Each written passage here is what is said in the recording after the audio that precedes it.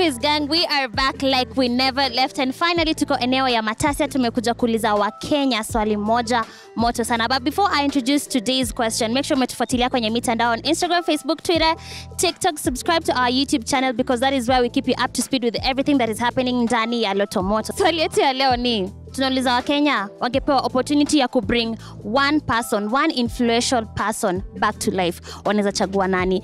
Mind you, huyu influential person anaweza kuwa politician, anaweza kuwa musician, anybody you could think of. Ukiwa pale nyumbani, unadhani ni nani unaweza chagua ku bring back to life? Of course, mwenye anajibu swali yetu anatoka na 500 Kenyan shillings, na mwenye anashindwa tunamwambia next time atabahatika. Twende kazi. Habari yako? Mzuri sana. Unaitwa nani na unafanya kazi gani? Naitwa Kevin, mimi nafanya kazi ya pikipiki hapa Matasia. Wewe msanii? Mimi naona uko na mabling bling kwa meno. Bana tu hizi ni za kuattract customer.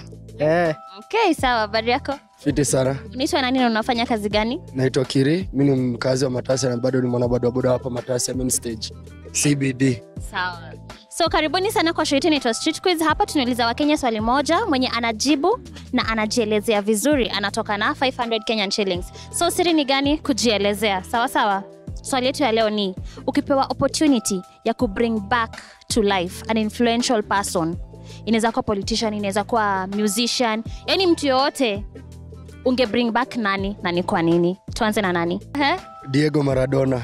Diego Maradona. Huyo ni nani? Ni one of the greatest people I know from football fraternity.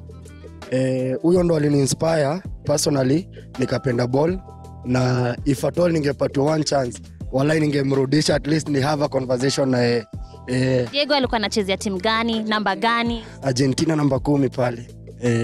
Huyo ningemrudisha wallahi. If the heavens wangesikia, Diego Maradona could be back for me. Unaona kama angekuwa back, sasa angekuwa anachezea timu gani? Saizi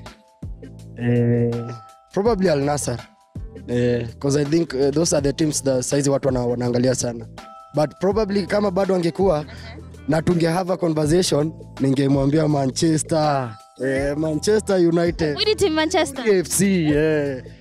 Hujatosheka na heartbreak? Heartbreak tunapitia, lakini ni strategy.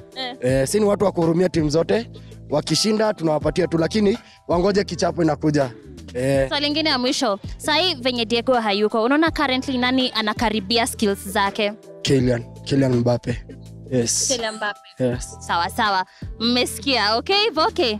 I hope by now ushafikiria mse wako. Nisha decide. Mimi kama saizi ningeamua ningerudisha Moi Kibaki. Juu huyo president wetu ni alikuwa anatuangalia masilahi. Juu unaona kama alikuwa ameleta free education, hatukuwa tunateseka sana, wameongeza budget. Sasa unaona, hiyo ndio ningerudisha. Okay. So apart from free education, nadhani ni nini ingine yenye Moi Kibaki alikuwa anapendewa sana? As in kama msaada, chakula. Una venye saizi unapata government itoi free food. Wanakula pesa, kuko na corruption sana. Yote Kibaki kwa na corruption. Kuko nayo sana, sio kama saizi. Nadhani ni strategies gani Kibaki alitumia ku prevent corruption yenye sahi government sahi haitumii? Sasa shida ya saizi unapata ofisadi ni wengi sana. Sana hiyo wakati wako wameleta hiyo politics mingi sana, sio kama ya saizi. Okay, so guys, watching us at home, nilikuwa naongea na Voke na nani? Kiri. So Voke na Kiri wamechagua completely different perspectives. Kiri ameenda na side ya football, Voke amekufa na politicians, ndio? And I feel like both of them ametoa points valid sana, points kali. So mimi feel wametoshana, but it all goes down to nani alijibu swali wa kwanza. Cause kidogo Voke ulijisabotage mara ya kwanza. But point yako nimependa sana point yako, by the way Kibaki was a very good president. Sindio?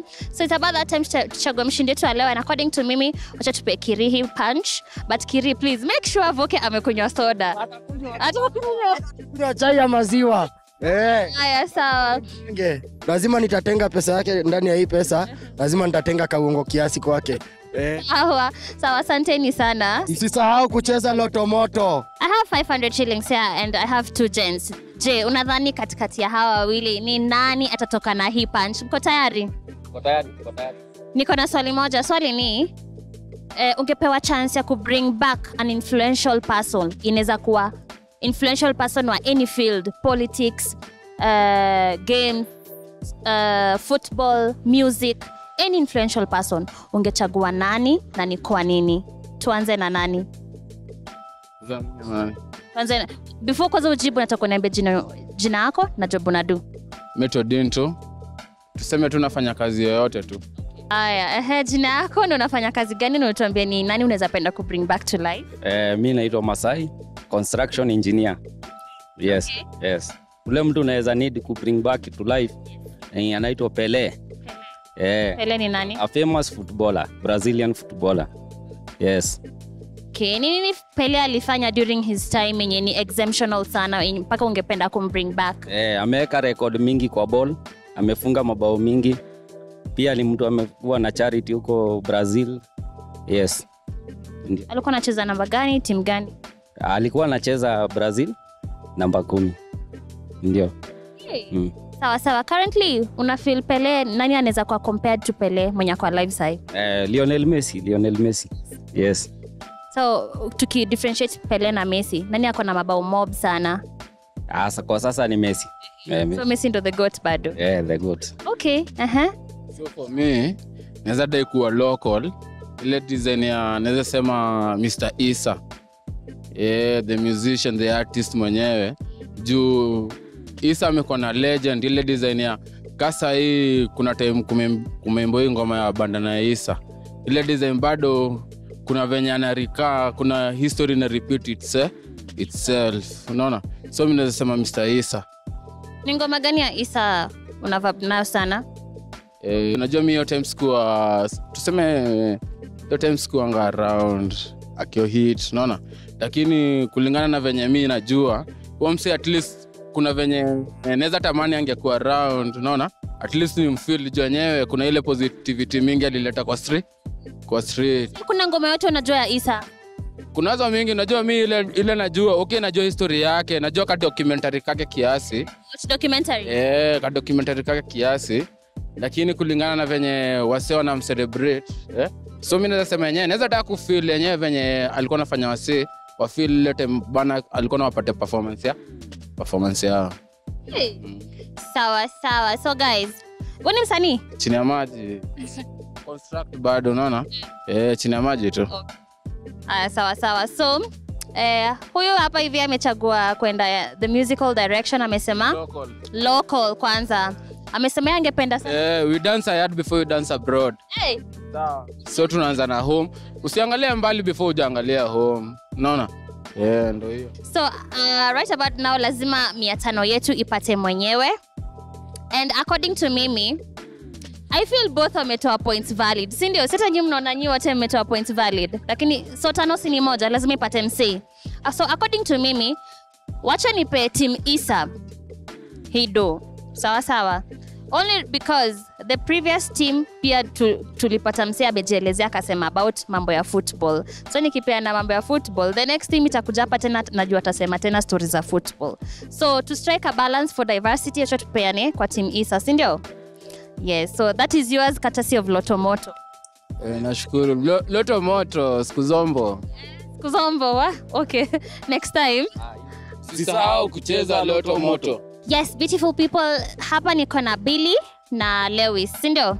Karibuni sana Street Quiz. Hapa tunauliza Wakenya swali moja, mwenye anajibu na anajielezea vizuri anatoka na 500 Kenyan shillings. Nani? Mko tayari? Yes?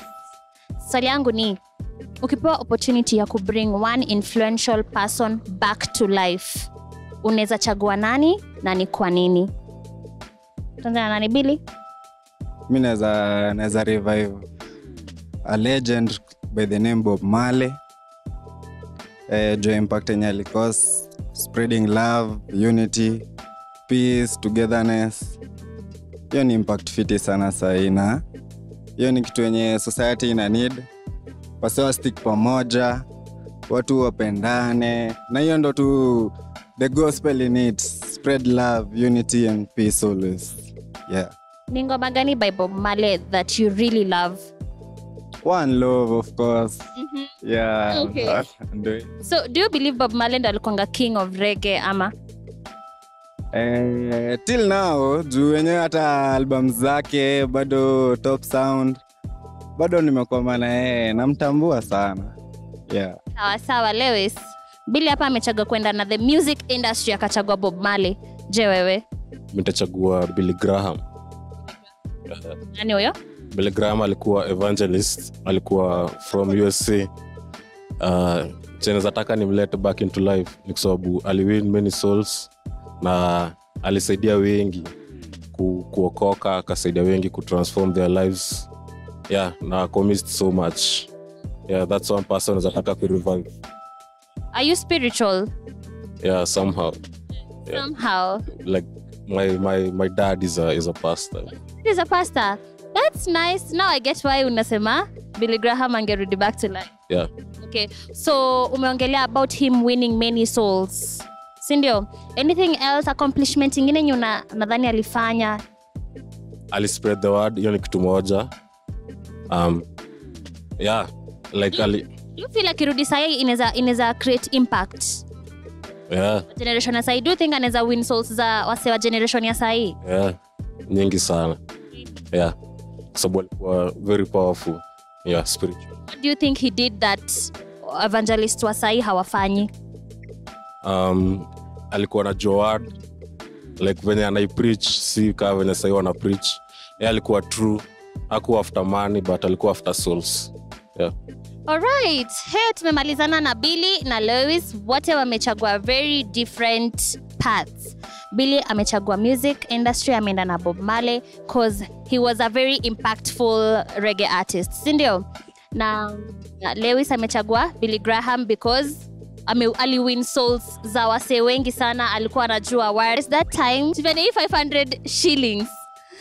Sawa. And I feel both of you mmepeana points valid sana. Valid. Na nasikia uchungu sana nikipea mse mmoja hii punch. So how about tunaweza kwa na mkate nusu, sindio? Is it possible? So Lewis, nitaka kukupea hii punch ushikilie, but make sure Billy amepata yake. Sawa. So asanteni sana. Msisahau kucheza LottoMoto. Right now nimejoiniwa na one gentleman na lady, sindio? Niko na swali moja moto, mwenye anajibu na anajeleza vizuri anatoka na 500 Kenyan shillings. Sawa. Before niwaambie swali, nataka kujua jina zenyu na kazi ambazo mnafanya. Mimi naitwa LuckyGame. Pia mimi ni mzee wa kijiji. Kazi yangu nafanya transport. Sawa Mr. Ngige, nawe mami? Mimi naitwa Rose Karambu na kazi yangu ni ya kuuza matunda, mimi ni yoka. Sasa niko na Mr. Ngige na Rose, sindio? So swali yangu ni, ukipewa chance ya kuleta one influential person back to life, unaweza chagua nani? Na huyu influential person anaweza kuwa ni musician, politician, mtu tu ambaye alikuwa na influence, alikuwa na nguvu. Ukipewa hiyo opportunity, influence inaweza kuwa ni influence, inaweza kuwa alikuwa influential kibiashara, kipolitics, kimusic, unaona? Yani useme jina yake ama? Ukipewa chance ya kumleta arudi kuwa hai, ni mtu mwenye aliaga, an influential person mwenye aliaga, upewe opportunity umlete arudi akuwe hai, utachagua nani na ni kwa nini? Naweza kusema kama Rais Kibaki. Rais Kibaki, he was a economist. Na ni mtu alipeleka hii taifa la Kenya vizuri sana. Na hakukuwa na mambo kama tunaona ati yeye kama sasa vile deputy president anasubuliwa, yeye hakuchubua deputy wake hata kidogo. Aliendelea na maendeleo, akakuwa mtu wa maendeleo mpaka akaaga. Na hata alipewa wakati aliaga, aliweza hata akapumzishwa na akapewa heshima yake ya mwisho vilivyo. Kwa hivyo mimi Rais Kibaki sitamsahau. Na hata nikasema kama ningeweza kukinga asiende, I could do it. Lakini sababu hiyo ni mambo ya Mungu, tukamusema tumuipatie heshima yake ya mwisho. What do you think are some of the strategies zenye Mwai Kibaki alitumia, zenye umesema he was an economist, na pia time yake financially nchi yetu ilikuwa pazuri, si ndio? Unadhani ni strategy gani alitumia ambazo government ya sahi hawajazitumia?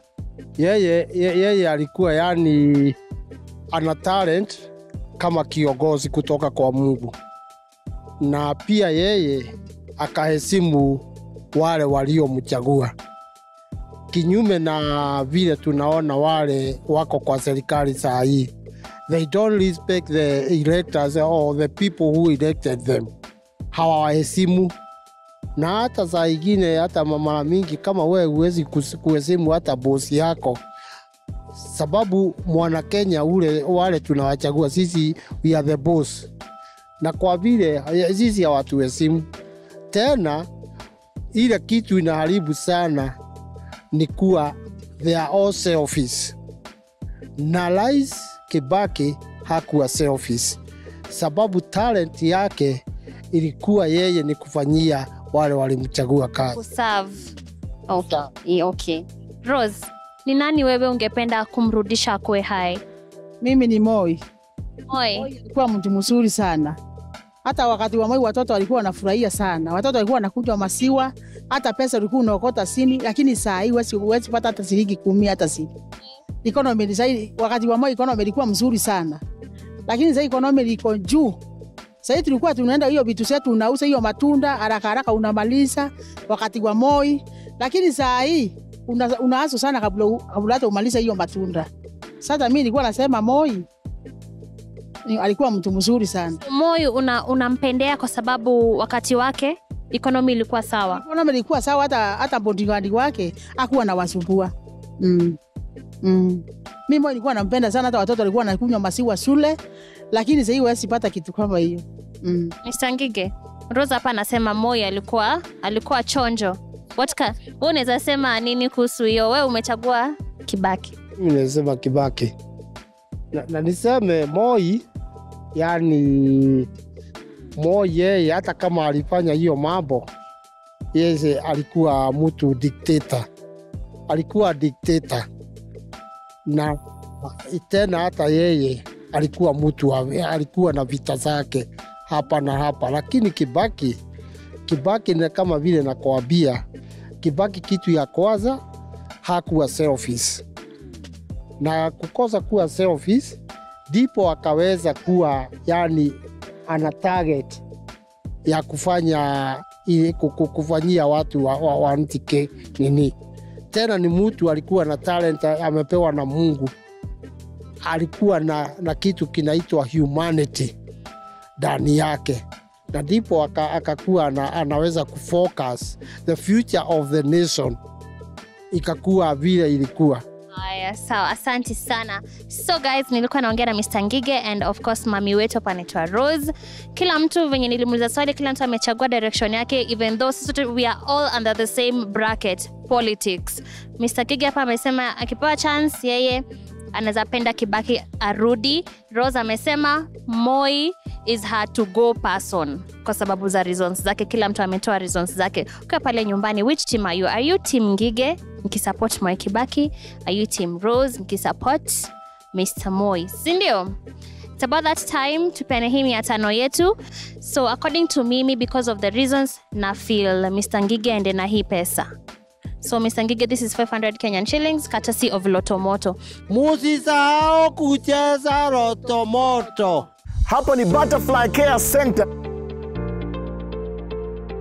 Na watoto hao wanahitaji proper improvement kwa dormitories, classroom, kitchen, vyoo, mahali pa kuogea na mahali pa kuchezea. Pamoja tuna nguvu, na ndio maana *570# option 4 kuna probox na 1 million Kenyan shillings. Inamaanisha kila stake ambao unacheza nayo ili kushinda probox au 1 million, part of it inatengwa ili kuimarisha maisha ya watoto wa Butterfly Care Center. Iko na ni mpya na inakufaa, na ni *570# option ya 4. Pamoja tuchezi tu, tunasaidia na tunashinda.